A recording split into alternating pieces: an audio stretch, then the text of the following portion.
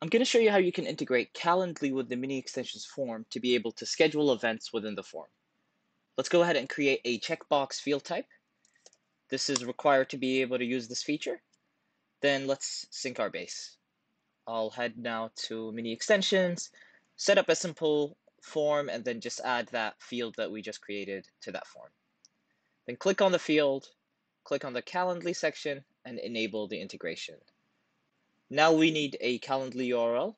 We'll go to Calendly, find the meeting that we want to schedule for, make sure it's enabled, and copy the view link page.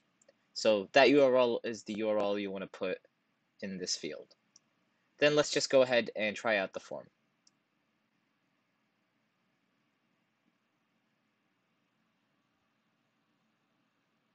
There you go.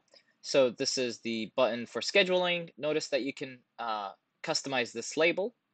In here, there is a field to customize the label. So if you'd like to do that, you can do that there. So let's go ahead and schedule an event.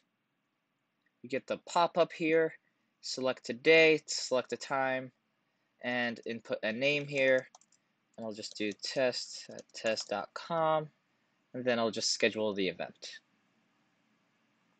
So this creates a booking through Calendly, says booked, then we can save.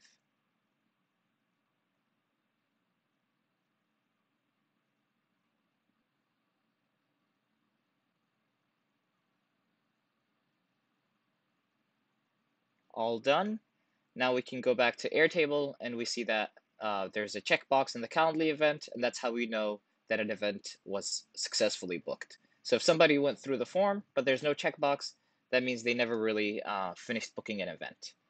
Okay, so now I want to show a feature in this integration that makes it a little bit nicer. So notice how I filled a name and an email when I created the scheduling, like when I was scheduling the event.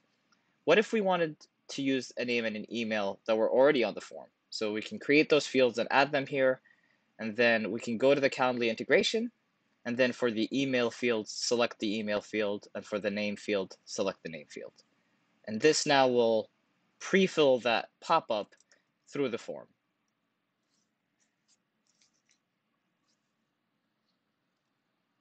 All right, so let's try this.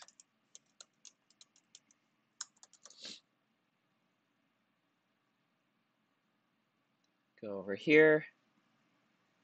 There you go. So you see how those were pre-filled through the form? That's exactly what we wanted.